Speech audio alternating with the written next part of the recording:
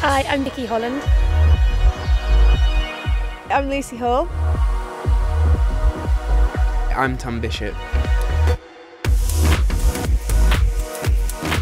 My parents were runners, and I always used to swim as a kid, and I was quite a good swimmer, and you kind of get the aerobic fitness from the swimming, so I found out I was quite good at doing triathlon. I've been a swimmer since a very young age. I started at about 6.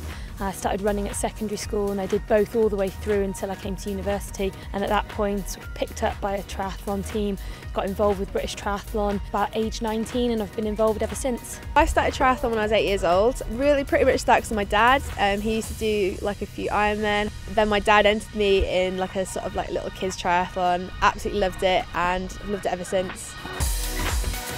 You know, there's so many things that I really enjoy about triathlon, but for me what originally struck me was that I could continue swimming and running to a high level, doing both. I didn't have to choose between them. So the variety aspect was huge for me. You know, I really just like pushing myself to the extreme. I love that we have 3 disciplines. Like, what sport can you say that you can do such a variety in training? We get to swim in the pool, we get to like go and do long rides. It's beautiful, and then the run trails around here is gorgeous as well. My proudest achievement is my medals as a junior and under 23 in triathlon. I got a silver as a junior in 2010, and I got a bronze in 2011 and 2012. My proudest achievement, I think, was getting selected for London 2012. Competing in the London 2012 Games, that was an incredible experience, and I don't know if anything will ever really compare to that again. Kind of training really hard, getting ready for London in a couple of weeks' time, and then a couple of weeks ago I just got a bit of an injury which has kind of sidelined me for a while. The grand final in Edmonton at the end of August is still kind of the big aim of the season, and I reckon I can get back and fit for then, no problem. Everyone strives for the Olympic Games and being able to compete and, you know, compete for your country. I think Rio I'm definitely aiming for. You kind of want to live up to that sort of British expectation of doing so well on the ITU Triathlon World Circuit.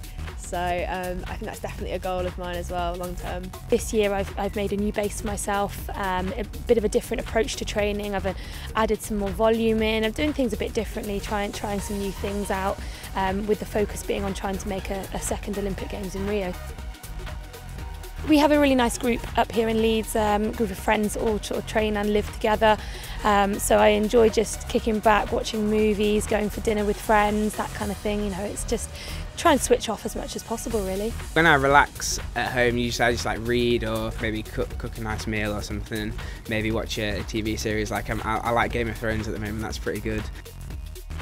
It's hard to know what exactly it is that makes you the athlete that you are, but I think for me, I think I do well in high pressure situations. At the big races I pull out my best result. Particularly with any endurance sport, you're going to have your highs and your lows, and you have to be able to take them all in your stride and bounce back from the lows and become even stronger from them. And I think if you can do that, you have a successful career, and I think that's where I've done quite well.